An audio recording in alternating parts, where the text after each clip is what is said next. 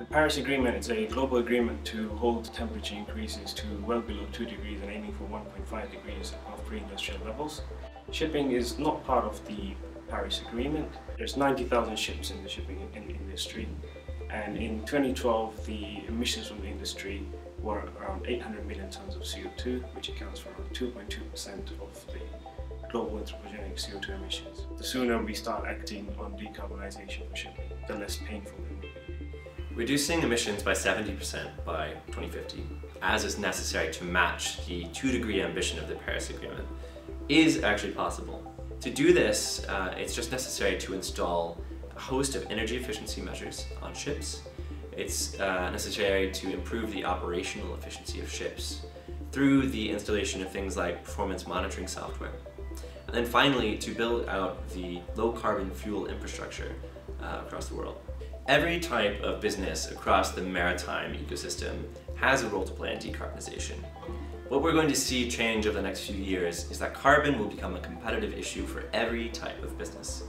So, if you're in a maritime business, it's in your interest and it's also in the interest of your shareholders to make sure that you start thinking about these issues today.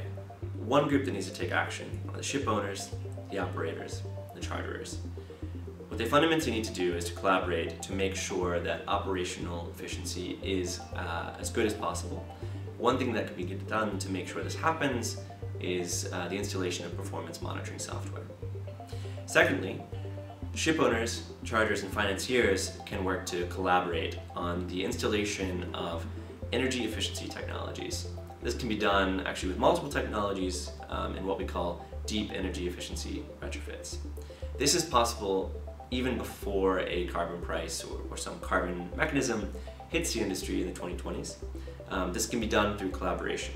So in a contractual agreement, owners and charters can just split the fuel savings that they know they'll receive through the installation of these technologies. Once they have that agreement in place, they can go to the financier and get the necessary capital to install the kit on the ships. All types of cargo owners, whether they are companies that move their products in containers on big container ships, or whether they are companies that move incredible amounts of bulk goods like grain or ore or other goods in massive bulk ships. Regardless of what they move, what we expect them to do is to first understand their carbon footprint, second, disclose it publicly, and then thirdly, disclose their management plan. We'd expect that this management plan be in line with a science-based target.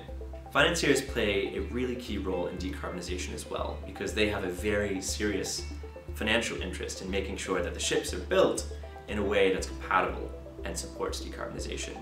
In fact, we think their role is so important, we've made another video about it. Fundamentally, the shipping industry as a whole needs to own its own decarbonization pathway. It needs to make long-term investments in that pathway, and it needs to be honest about those investments as well.